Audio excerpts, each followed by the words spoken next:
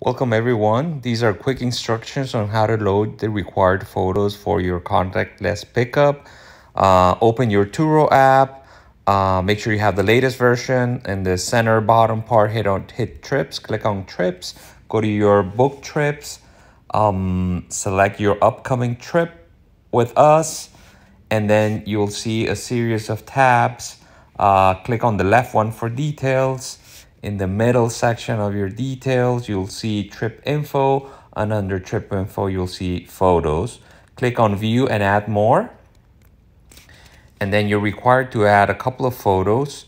One is a close-up of your license, which should include date of birth and expiration date that matches the reservation, and then a selfie holding that license. Click on add.